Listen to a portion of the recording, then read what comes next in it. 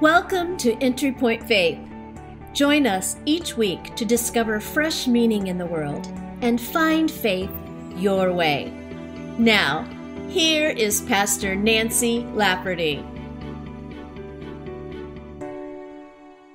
I'm all in.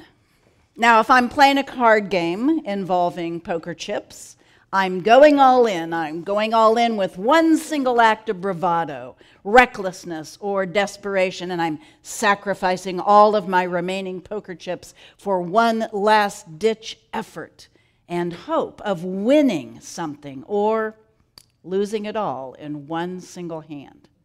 All in.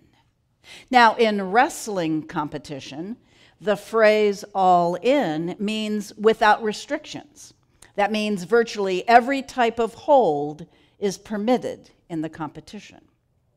The words all in have become a mantra for being committed to an effort. I'm all in. I'm not holding anything back. I'm going full speed ahead. I'm fully in, both feet in. I think this will work. I believe this will work. I'm going for it. I'm going to do this. I'm all in for this sports team, for this person, for this job, for this place, for this cause.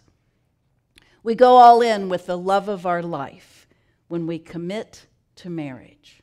We go all in with our pets when we take them into our homes and care for them, similar to caring for our children and supporting them emotionally and financially. We go all in with them because we love them and they matter to us. We go all in with our friends. We love them so much that when they call us with a request or with a problem, we do what we can to help them. We go all in with them by choosing to spend time with them, planning outings and activities that we can share together.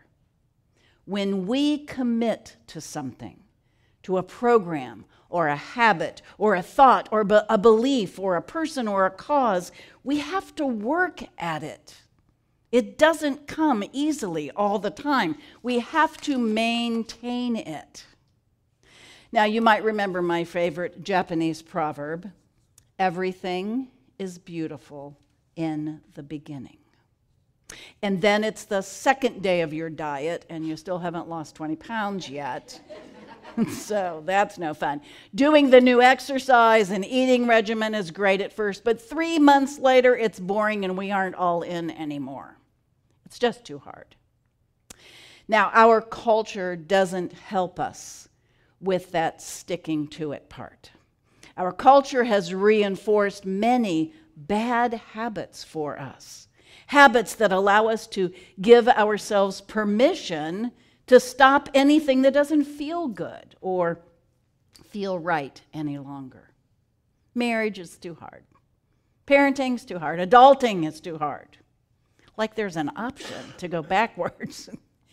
I think if we are honest, we would all, every one of us, admit to having some difficulty with following through on our commitments and the promises that we make to ourselves and to others. We have a hard time going all in, and we have a hard time staying all in. So what keeps us from going all in? From jumping completely in with both feet? Are we too passive? Are we too tired? Are we hesitant to commit to anything? That seems to be the way of the world post-COVID. Now, Jesus tells the following parable in the book of Matthew. And just for the record, I really like most of the parables in the Bible because they're stories about how real people think and act and talk. A man had 2 sons. He went up to the first and said, "Son, go out for the day and work in the vineyard." And the son answered, "I don't want to." Later on, he thought better of it and went. The The father then gave the same command to the second son. That son answered, "Sure, glad to." But he never went. Which of the two sons did what the father asked? Well, I have to say both of those kids don't win any awards. The first one who said, "I don't want to," was initially disrespectful and stubborn. The second one sounds all too familiar. How many of you have been expecting someone to show up for an event and they just aren't there? They may even text you, "I'm on my way," or "I'm just down the street," or "I'm looking for a place to park," and they never show up. I am always amazed when people say that they'll do something and then they don't, and then later they act like you weren't supposed to remember that they said they would do that thing. Or maybe in their minds the situation changed, but they didn't tell you that part. Telling someone that you will do something and then failing to do it is an example of not following through. It's an example of lack of commitment. It's an example of not being impeccable with your word. It is not an example of being all in. When we are all in, we don't let anything stop us. We keep circling the parking lot until we find a place to park. We show up. We follow through with our commitments when we are all in. So maybe we don't go all in because we're apathetic about it. When you don't care about something, it's easy to just not show up, right? When you don't feel committed, you don't feel guilty about not showing up. When was the last time we felt passionate about something? Has life kicked us in the teeth so often that we struggle to find any passion about anything? Are we waiting for something to come along and grab our attention? Are we waiting for a knock on the door to offer us something to commit to feel passionate about? Sports motivator Brandon Stein says we have it all backwards if we're waiting for passion to strike us and then to commit to its source. He claims we have to start with a purpose. This will lead to imagination, determination, creativity, and focus. Having a purpose and commitment to something will lead to passion. So what purpose is going unmet in your life right now? What do you long to do? We all have dreams and ideas floating around in our brain. The problem is, the older we get, the better we get at coming up with reasons to not act on those dreams and goals and purposes. We have a whole pack of reasons why we can't follow through on the very thing we so badly want to do. We wanted to do it once upon a time. We still want to do it. We undo ourselves before we even get started, and then the dream, the purpose, the plan, and therefore the passion slips away from us. Well, I want us to dust off those dreams and purposes this morning. I want us to look at the beginning of this new year with anticipation and excitement. I want us to take this arbitrary landmark of a new year as a true fresh page of a journal, a true clean slate of creativity.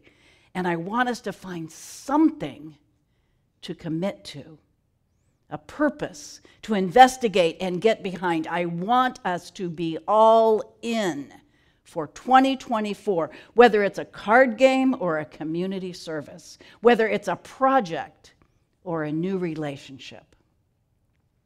According to Kevin Hall in his book, Aspire, Discovering Your Purpose Through the Power of Words, All in, spelled differently, is a word on the Aztec calendar.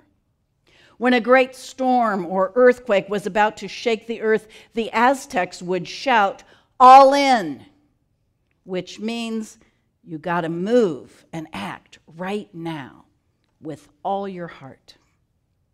What purpose or dream have we ignored for years? It's time to take that off the shelf and start doing something about it. What commitment did we once make, but we find ourselves no longer interested or feeling like being all in?